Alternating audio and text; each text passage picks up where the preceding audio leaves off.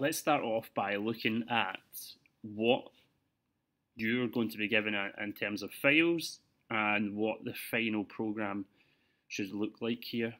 So you're going to be given, I guess, the skeleton program showing the procedures and functions that you're going to implement, as well as the main part of the program that's going to call all the functions, display the user menu, and so on. I've only given a few lines of actual code, the definition statements for the different functions, and one line of code that properly formats our indentation. So you'll be given this file. You will also be given a scoreboard file, which has some data for users. Now this is saved as a CSV file. You can see there's a bunch of names here and also a bunch of scores, with the maximum being 10, I believe, and they're not sorted.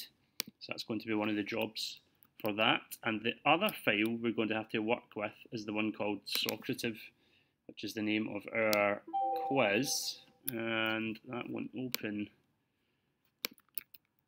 to show us that it's full of questions. So let's find that.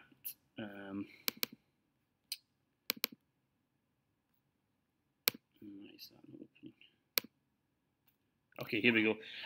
So we have 1, 2, 3, 4, 5, 6 columns and 10 rows. So we're going to have to save that into arrays. Now what we'll eventually build up to is saving this in a record format, because hopefully you can see that the first 5 rows, or 5 columns rather, would need to be stored using a string, and then the final column stored using an integer.